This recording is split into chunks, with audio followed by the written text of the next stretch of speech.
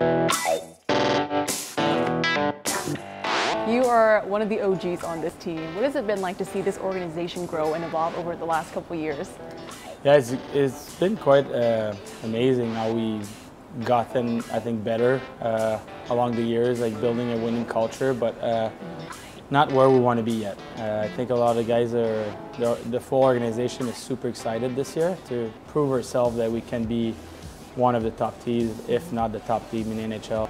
You got a new head coach in Bruce Cassidy. What are you looking forward to most when it comes to playing for him?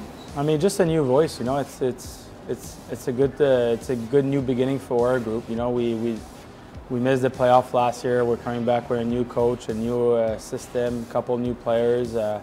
It's going to be good for us. You guys were the first professional sports team in Las Vegas. How cool is it to see this town grow? I mean, you got the Raiders now, the Aces just won a chip.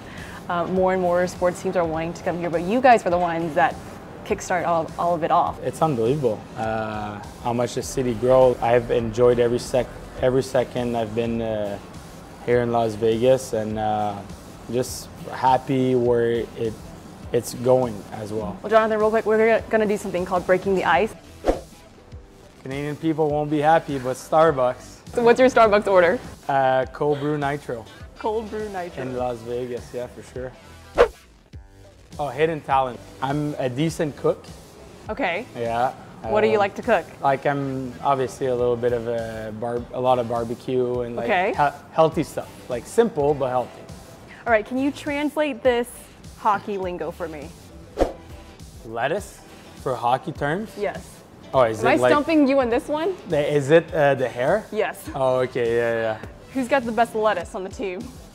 It used to be Carlson, but now he ruined it for everybody. I don't know, I think Shea Theodore has good hair. He has a little Bradley Cooper flow, and it looks good.